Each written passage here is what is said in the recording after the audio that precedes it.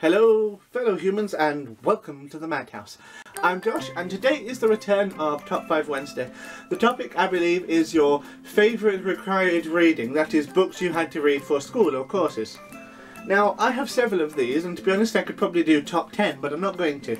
There will be a few honourable mentions though, which I'm sure you'll be fine with because hey, let's face it, book recommendations are always good. So without further ado, I'll begin. At number 5 there is Angela Carter's The Magic Toy Shop. It's a great little book, it's slightly freaky and full of lots of symbolism.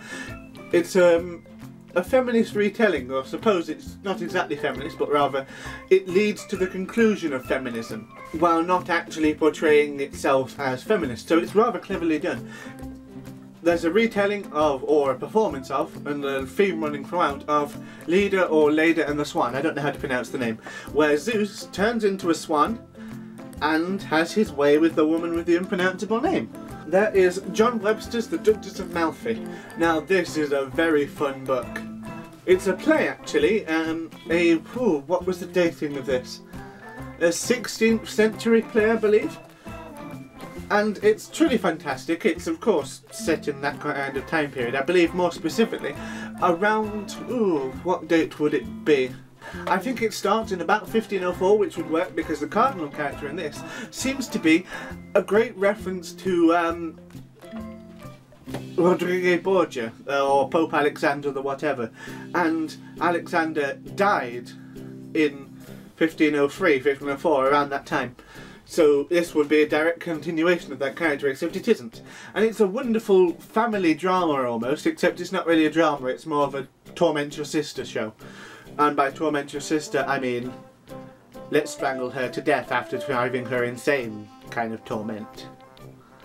Think Game of Thrones, but based with actual real people. There were people like this, not quite with these events happening to them, but they weren't so rare.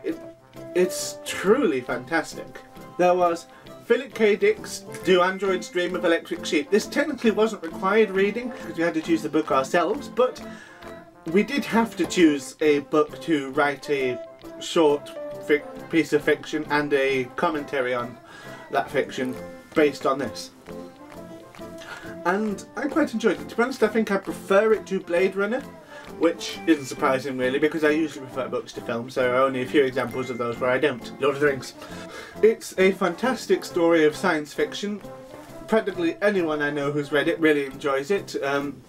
It's a bit of a strange world where animals are coveted as a status symbol because there's been almost like an apocalypse called World War...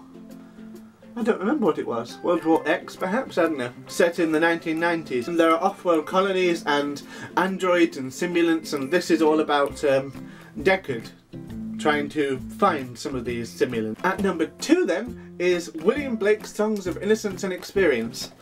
And I have to say I love Blake's poetry anyway, but this edition I bought a couple of weeks ago. It's going to be in the second half of my haul video, that's what I'll do on Friday, good idea. And it's just... I love listening to Blake's poems. My favourite one is of course The Tiger. Tiger, tiger, burning bright in the forests of the night, what immortal hand or eye could frame thy fearful symmetry. Wonderful poem, brilliantly done. I used to think that Blake was terrible at rhyme, but then I realised languages evolved, so actually words he wrote at the time probably did rhyme with one another. But it's a bit weird when you look at work and fork. They don't sound alike to me at all, but they would have done to him. There are 2 honourable mentions of The Life of Brian screenplay and Goodnight Mr. Tom by Michelle Magorian. Excellent books, especially this one. It's okay, it's aimed at children, but it's still fantastic. Very emotive, tugs at your heartstrings. And lastly, at number 1, there is a book that I don't have here today because I've lost it, Kensuke's Kingdom by Michael Mapurgo. Fantastic book, truly amazing. We were supposed to read it in year 5, year 6 and year 7 and again in year 8, but the year 8 never actually happened. I in fact read this while I was in year 3 I think it was, and I absolutely adored it. I've read it every time I had to since and loved it every single time.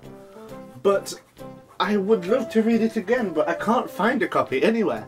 It doesn't seem to be stocked much in libraries nowadays. I think many people my age have chosen to hate it because they were forced to read it, like they did with Shakespeare. I think if they actually sat down and read it or watched it performed properly, they would love it, but they don't. And this is the same thing. You know, that sparked another idea for a video actually. I'll come back to you on that one. And that'll do. I hope you enjoyed the video. Please click like and subscribe and do the sharing thing. I hope you have a wonderful day, and I would continue and do a bit more with this bit, but I have to go and catch a bus because I have to go and do some shopping and meet a friend. So, cheers and goodbye!